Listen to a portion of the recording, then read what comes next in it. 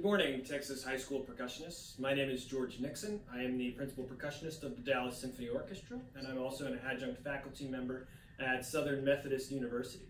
Today I'm going to talk to you about the two Mallet excerpts, or selections, that are required for this year's all-state audition, and I wish you all very good luck in preparing them. You'll see me in a few different settings. As you can imagine, during this COVID pandemic, it's a little bit tricky to find rehearsal or recording space all at the same time. So I'm coming to you today from the Dallas Symphony's percussion room. And I want to talk to you a little bit about some pointers and some helpful tips for the Handel Sonata, which is the two Mallet selection this year. One thing that's important to note, it asks for a lot of rolls, for everything above a quarter note to be rolled, and really making those fluid and connected, not separating each roll from one another, will really help to make a nice, beautiful musical line and phrase.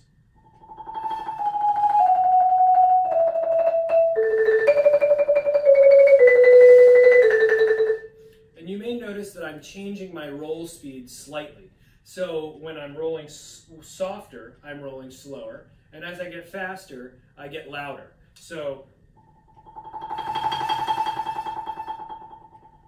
as that happens across a musical line,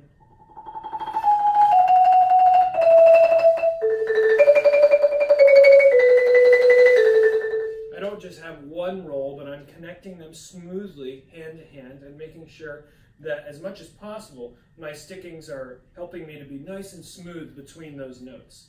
Another thing is changing your stroke type for different colors. You'll see a lot of the notes have dots on them, meaning they're staccato, nice and separated.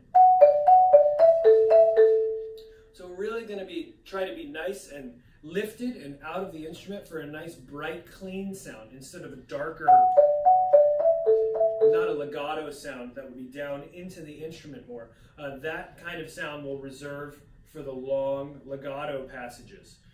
So just to show you what I mean, I'll play the first few bars.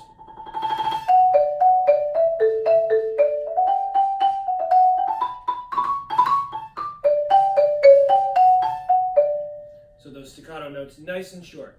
Another thing, around, say, letter B, I see a lot of times people arriving at a certain dynamic and staying there, where we want to continue those crescendos and continue showing the musical phrase going forward. So we don't want it to be flat, but rather we want it to have a propulsive kind of cyclical, nice phrased quality to it. So each beat of the 16th notes has a nice round shape.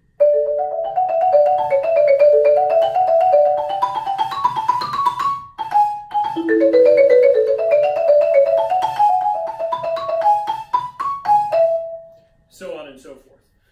I hope those pointers help you out. Obviously, it's a really tricky etude also to play in time with all the right notes and get through cleanly.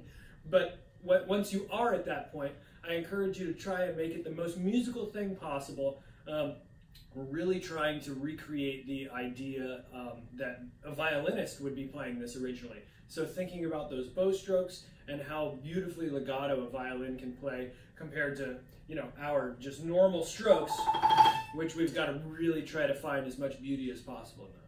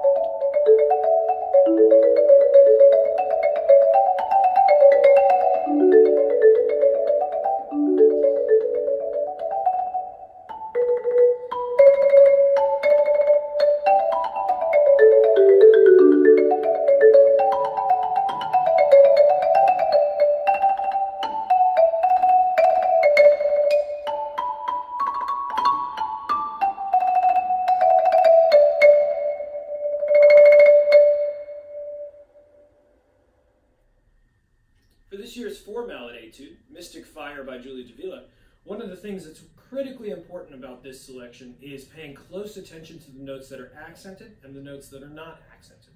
We'll really be looking for a lot of difference between accented and unaccented notes because that really helps to bring out the musical line and the melody.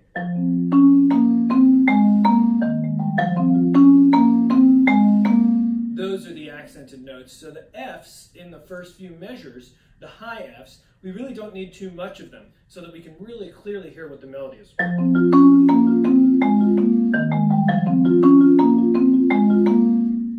Paying close attention to the duration of the rest there at the end, making sure it's exactly 2 beats long. We all kind of have the tendency to make our rests a little too short, so you'll want to sing back 4 eighth notes right there through that rest to make sure we get right through that. When you're playing the 5ths and 4ths a little later on, and you're moving around the instrument, body positioning is going to be very important. We want to make sure we're in a kind of what I call a neutral, grounded space, so we can really reach what we need to reach at the right times. You don't want to be leaning too far down here and really have to reach up here. You want to be on your feet, have a spread stance so that you can really easily move between the different spots on the instrument. Later on in the 12/8 section, when it gets a little faster at measure 40, it's really important for us when the melody comes in at measure 44 for us to not have too much of the repeated F octaves in the right hand.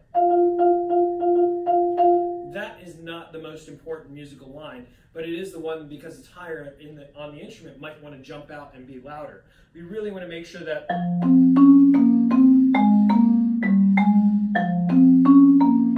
that is the main line.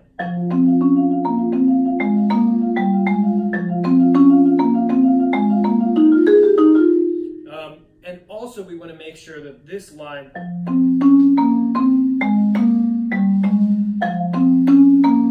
is really nicely rounded and beautifully phrased, not just feeling